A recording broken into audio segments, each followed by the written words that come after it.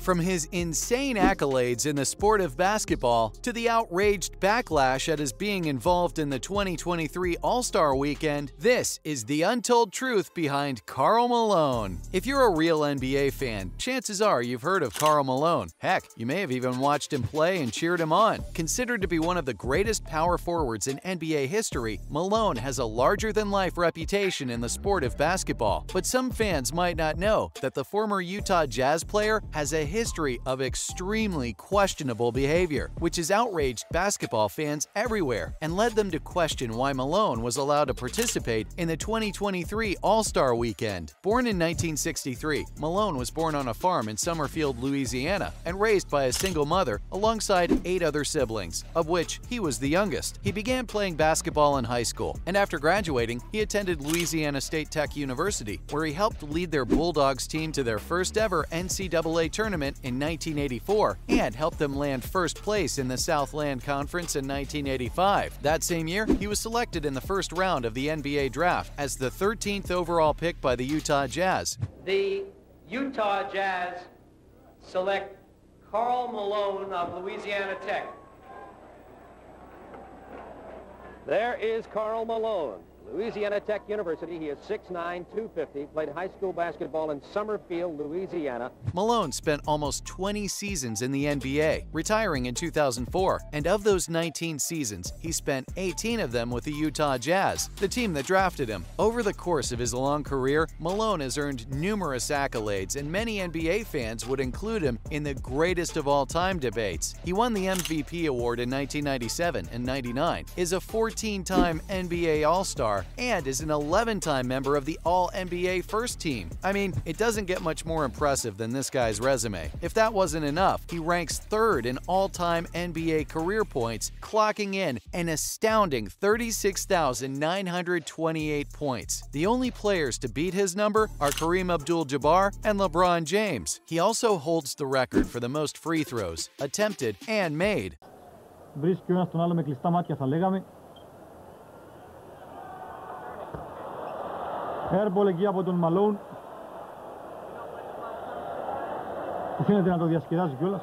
There's no denying Malone's amazing achievements in the sport of basketball. He's one of the greats for a reason, but as almost any sports fan knows, great on-court performance doesn't mean that you haven't done some pretty messed up things off the court. And unfortunately for any Karl Malone fans, he has done some messed up stuff. To understand, we've got to take it back to before Malone was even drafted into the NBA. In 1983, while playing for the Bulldogs at Louisiana Tech University, the then 20-year-old Karl impregnated a 13-year-old girl named Gloria Bell, who he claimed was his girlfriend. According to Bell, her family declined to press charges of statutory rape due to Karl's impending NBA fortune, but Malone decided to deny paternity, forcing her family to sue the young basketball player, which eventually led to them settling out of court in a manner that allowed Malone to not have to acknowledge that he was the dad. The son that he fathered, Demetrius Bell, didn't get to meet him till he was 17 years old, at which point Malone told him it was too late for him to be his father and he'd have to make it on his own. Well, Demetrius went on to become an offensive tackle in the NFL, playing for the Buffalo Bills, Philadelphia Eagles, and the Dallas Cowboys. We'll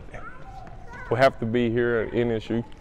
It will come after Scott Stoker basically asked me for the 5th, 6th time to come play football. Since then, he's opted to discuss his relationship with his father publicly, saying that they reunited in 2014, and in 2018, he said they talk nearly every day. Still, regardless of the patching up of their personal relationship, I'm sure most fans are taking issue with the fact that Malone evidently had sex with a minor when he was 20 years of age. But that's not the only transgression Malone has made to make some fans question his legacy, and the NBA's refusal to cut ties with the former All-Star. Malone had more trouble with children. When a woman named Bonita Ford sued him after giving birth to his twins, Cheryl and Daryl Ford, in 1980, the NBA veteran was held in contempt of court and agreed to another out-of-court settlement. But Malone refused to acknowledge that the twins were his until 1998 and said, "I didn't handle it right. I was wrong. Father time is the biggest thief out there, and you can't get it back." Both Daryl and Cheryl went on to play basketball at Louisiana Tech, the same university their father attended, and Cheryl even ended up playing in the WNBA NBA for 10 years, winning 3 championships with the Detroit Shock. It seems that even when he's having kids legally, Malone needs some convincing to acknowledge his kids. Now, it would be bad enough if the controversy surrounding him stopped there, but unfortunately, it doesn't. In 2004, Malone was accused of harassing the wife of the late Kobe Bryant, Vanessa Bryant. He and his wife Kay were friends with the couple, but that seemingly didn't stop him from making unwanted advances towards his friend's wife. This includes telling Vanessa, who's of Mexican descent, that he was hunting for little Mexican girls after she questioned his cowboy outfit at the Staples Center. Another incident involved him asking her if she could keep a secret, referring to himself as her daddy, and Karl supposedly admitted the exchange to Kobe, but later denied it on a phone call between the couples, forever fractioning his relationship with the Bryants. If Kobe don't like me today,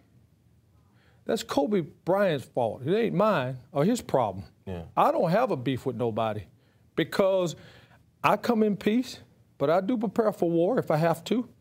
And I absolutely think Kobe, one of the best athletes, competitor I've ever seen. In 2015, when Malone was questioned by Mark Lamont Hill about his disagreement with Kobe, instead of apologizing, he offered to fight his former friend. And that's the least serious of his transgressions. Because of this, many fans were outraged to see that Malone was allowed to participate in the 2023 All-Star Weekend festivities as a judge for the slam dunk contest, and rubbing shoulders with LeBron James and Kareem Abdul-Jabbar.